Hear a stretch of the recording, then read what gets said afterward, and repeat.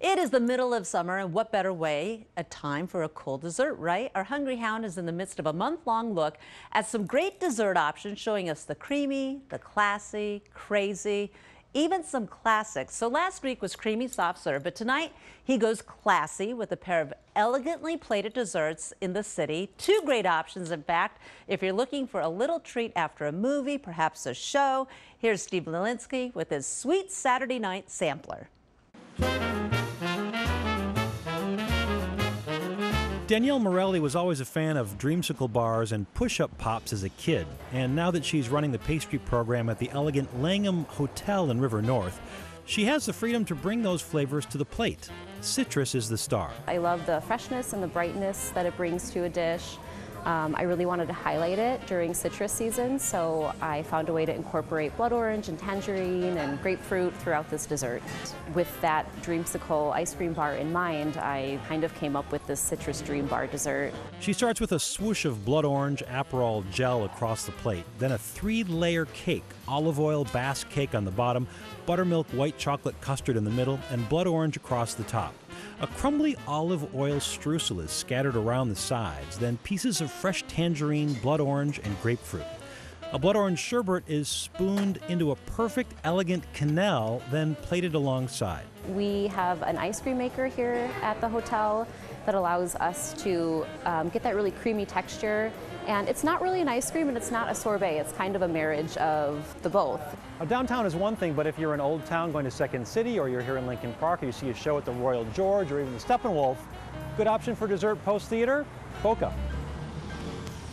The Lincoln Park restaurant is known more for fine dining and tasting menus, but pastry chef Meg Gallus always has a few craveable desserts. Right now it's the tail end of strawberry season, but this mini masterpiece features strawberries 5 different ways, including fresh, tossed in strawberry vinegar, semi-dehydrated for chewiness, compressed in rose syrup, and as a sorbet. Small pieces of almond cake are embedded within, as is a black strawberry crémeau or pudding. Sesame and strawberry is kind of I think it's kind of a trendy flavor profile now. I'm kind of seeing it around a lot, but for me it sort of evokes that kind of nostalgic peanut butter and jelly idea. It's not easy to make. Roasted black sesame paste is combined with cream. It's whisked while heated.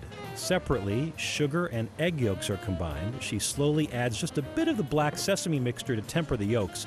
You can't add it too quickly or you'll get scrambled eggs. Everything is then heated together and blended well.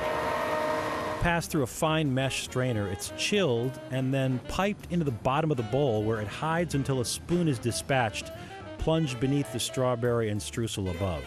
A less seasonally dependent creation is her hazelnut coffee option. One of the first desserts that I came up with when I started at Boka, really classic flavors, just hazelnut, a little bit of coffee and milk. It's a milk ice cream. It's actually a fairly light dessert. Doesn't feel super heavy, but still feels decadent, so it's a nice end. The base is hazelnut coffee caramel, then a hazelnut crumble, a creamy mousseline, plus candied hazelnuts and some thin, crunchy sheets of coffee and milk chocolate. A perfect quenelle of ice cream, a sprinkle of sea salt, and then at the table, a rich, dark, toasted milk sauce to finish it off. Hard to find a more perfect ending to a night on the town. We welcome people coming in just for dessert. Now, if you did want to stop into Boka for dessert after a movie or a show, you can stop by in the bar up until 11 o'clock on the weekends. Hey, if you like that video, be sure to subscribe to our ABC7 Chicago YouTube channel.